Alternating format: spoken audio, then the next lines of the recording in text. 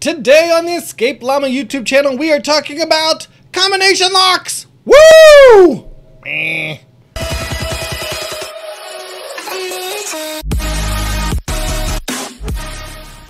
These are the locks that you turn the little dial used to have on your lockers growing up as kids. Now, one thing you need to know about these locks is you do not get to pick the numbers. They come with the numbers already. They're just already assigned, and so you don't have a choice on these. And so they come that way. So as you create your puzzles, as you do different things for these, you're gonna have to go around these locks. You can't make these locks fit to your puzzle exactly the way you probably want. Another thing that we have an issue with these, kids don't use these anymore. They used to use these when we were growing up. I know I had this on my locker, but this is not something that's used anymore. And so kids don't know how to use these as well as they used to, but I think they're still good locks. I think they have some neat puzzles that you can do around them. And so the way these work, so this one, the code is 28, 9, and 2. And so to reset these, you just always turn them to the right. Just turn them to the right a whole bunch, that resets it. And then the original goal is you really only have to do 3 times, and then you find that first number, that 28, and you stop on it. You pause, you wait there for just a second.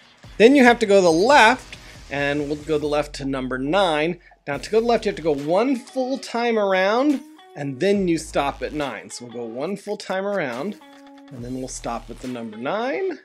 Pause there.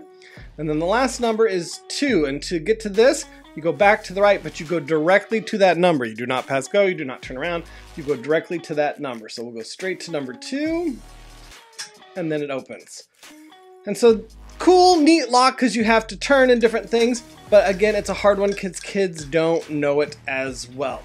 Now, one of the ways we've used this lock in puzzles, we've used it on kind of a path. Or we talked about, I went for a walk, and as I was going for this walk, I felt like I just kept going around and around in circles about 3 different times until I stopped and saw, the heading 28. So I stopped at 28.